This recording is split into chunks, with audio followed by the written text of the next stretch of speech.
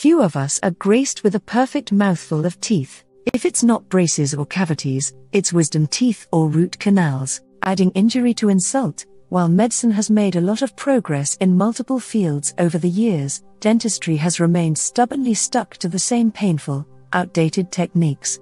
I was lucky enough not to need braces as a kid, but a persistent sugar addiction meant every time I visited the dentist I had at least one cavity.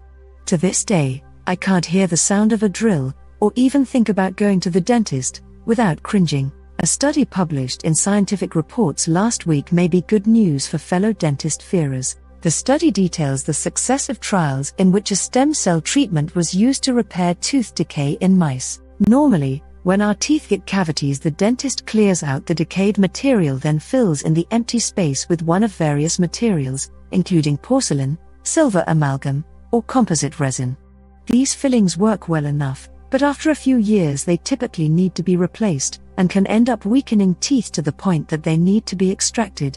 What if teeth could instead repair themselves, independently regenerating decayed material? To some extent, teeth already do this. When the inner pulp of a tooth is exposed, mesenchymal stem cells, which can differentiate to become cartilage, bone or fat cells, mobilize to form tooth-specific cells called odontoblasts.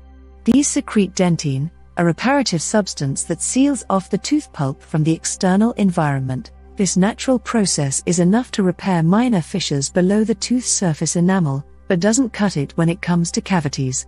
The new treatment involves accelerating the tooth's natural dentine production to repair larger defects. Scientists found that tideglusib, a drug typically used to treat neurological conditions like Alzheimer's and autism, can be used to stimulate stem cell differentiation in the tooth's pulp. These create more odontoblasts, which create more dentine. In the study, scientists inserted a biodegradable collagen sponge soaked in tideglusib into mice's teeth, then sealed the teeth with a dental adhesive.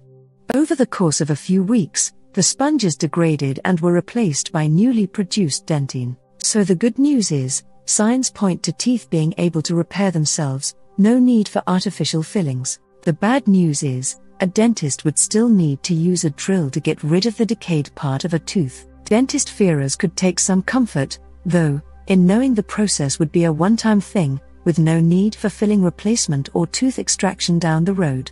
Scientists are currently moving to testing the procedure in rats, whose teeth are bigger than those of mice. If successful, human trials could start later this year. It's possible our teeth are too big for the treatment to work. Mouse teeth are much smaller than ours, so the spaces filled by the stem cell treatment were significantly smaller too. If the treatment does work in humans, I'll be one of many people grateful to know that my visits to the dentist's chair could soon be fewer and farther between. Thanks for watching. Please like and subscribe for more.